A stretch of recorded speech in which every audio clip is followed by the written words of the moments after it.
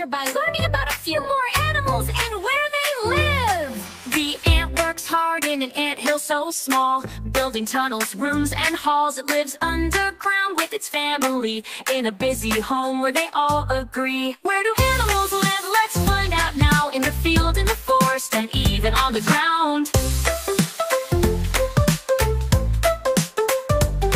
The squirrel makes a home in a tree so tall, with acorns stored for when the leaves fall. It leaps and climbs from branch to branch in its leafy home where it loves to dance.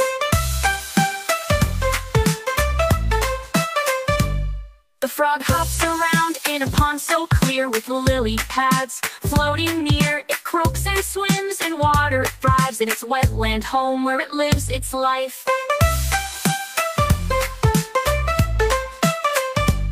The fox finds a den in a wooded glade where it hides away in the shade.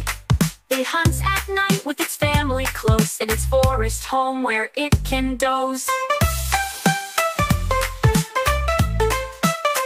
The bat hangs upside down in a cave so dark, sleeping by day with no need to park. It flies at dusk in the cool night air in its rocky home without a care.